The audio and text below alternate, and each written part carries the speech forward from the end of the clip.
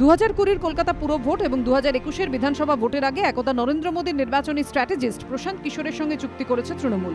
ইতিমধ্যেই দুবার নবান্নে মমতা বন্দ্যোপাধ্যায়ের সঙ্গে বৈঠক করেছেন প্রশান্ত।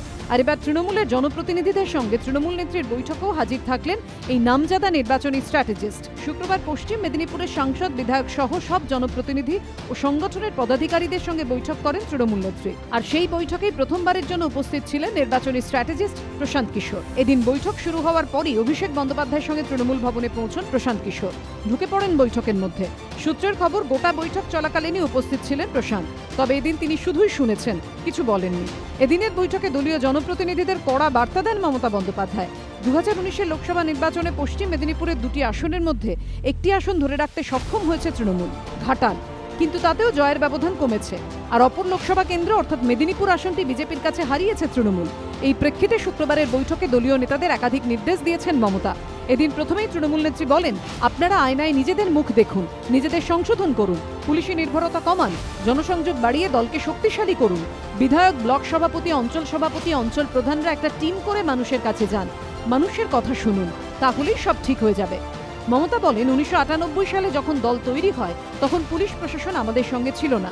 মানুষের পাশে থেকে লড়াই আন্দোলন চালিয়ে গিয়েছি, যার জেরে 2011 সালে ক্ষমতায় আসে তৃণমূল। ফের সেই পুরনো মেজাজে ফিরতে হবে, দলকে আন্দোলনমুখী করতে হবে, মানুষের পাশে দাঁড়াতে হবে। লোকসভা ভোটে খারাপ ফলের জন্য মমতা এদিন দায়ী করেন দলে ঐক্য ও সমন্বয়ের অভাবকে। পাশাপাশি দলের একটি ক্ষুদ্র অংশের দুর্নীতিতে জড়িয়ে যাওয়াকেও দায়ী করেন মমতা। শুক্রবারের বৈঠকে বালি খাদান নিয়ে মমতার তোপের মুখে পড়েন গর্বেতার তৃণমূল বিধায়ক আশিস চক্রবর্তী। নারায়ণগড়ের তৃণমূল নেতা সূর্য আঢ্যকে মমতা বলেন, প্রশাসনিক কাজে নাক না গলিয়ে দলের কাজে মন দাও। নাম না করে মুকুল রায় ও ভারতী ঘোষকে নিশানা করেন জঙ্গলমহলে তৃণমূলের দায়িত্বপ্রাপ্ত নেতা শুভেন্দু অধিকারী। তিনি বলেন, একজন মহিলা পুলিশ অফিসারের ওপর ভরসা করতে গিয়ে দলের ক্ষতি হয়েছে। তাছাড়া আরেক নেতার উপরও সামগ্রিক ভরসা করতে গিয়ে দল ডুবেছে। এরা দুজনেই এখন বিজেপিতে। এদিনের বৈঠকের পর দলে গুরুত্ব বেড়েছে কেশপুরের বিধায়ক শিউলি সাহার। পশ্চিম মেদিনীপুরের জেলা সভাধিপতি উত্তরা সিংহকে সরিয়ে শিউলি সাহাকে জেলা মহিলা তৃণমূলের সভাপতি এবং জেলার SC/ST সেলের চেয়ারম্যান করা হয়েছে। এছাড়াও দীনেন রায়কে সরিয়ে জেলা INTTC সভাপতি করা হয়েছে নির্মল ঘোষকে। আশাবুল হোসেনের রিপোর্ট, ABP আনন্দ, কলকাতা।